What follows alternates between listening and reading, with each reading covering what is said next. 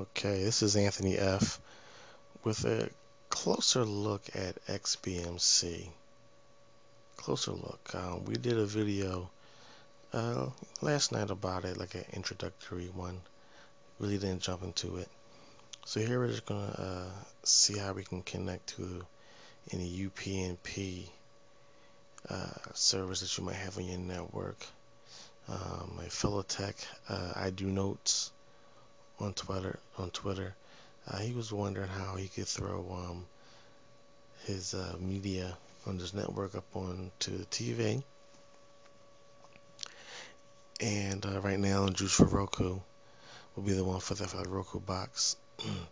But if you were running XBMC on your computer connected to your TV, you can do it that way. Or you can even do it this way if you're using the HDMI from your tablet.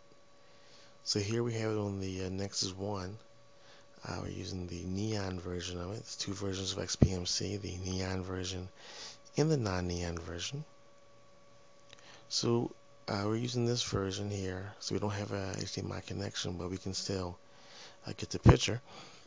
So let's see, same selections as before, but we're going to focus on the let's see, how to connect to UpnP or files that you're sharing on your network. So you go to selection you want to go to. We want to choose music. We want to go to add source. I'm going to go to browse, and then browse. There's the many choices: the external storage, your SD card, music playlists, your root file system, SAP streams, UpnP devices, Windows Network or SMB, and the zero config browsers. So we're going to take a look at the UpnP. Alright, so currently on my network via UpnP, which basically is a universal plug and play, or basically is sharing your files automatically. It's pushing them out there in the network behind your router safely, so that anything that has permissions can grab it and stream it, be it music or video. So see, as we see here on my network, we have two. We have MediaTune, and we also have XBMC on my Linux box. So I believe we have MediaTune on my other Android via a program called Bubble PNP. Let me verify that for you. Yep, Bubble UpnP looks to be using MediaTune as well.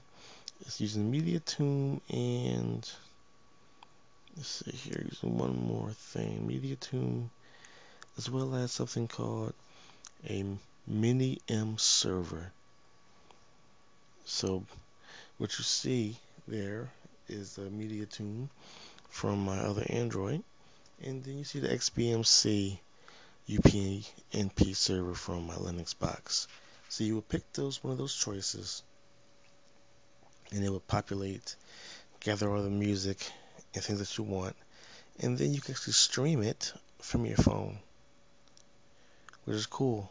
If your network is set up enough, you can connect all of your devices to it. Some Androids have DLNA.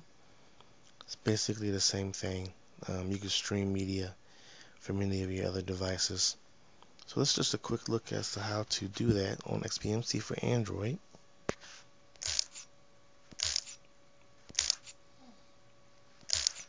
There's the familiar sounds, XBMC. Any other questions or comments, you can leave them in the YouTube comments, as well as on the website areyouanandroid.com. This is Anthony F. Alright.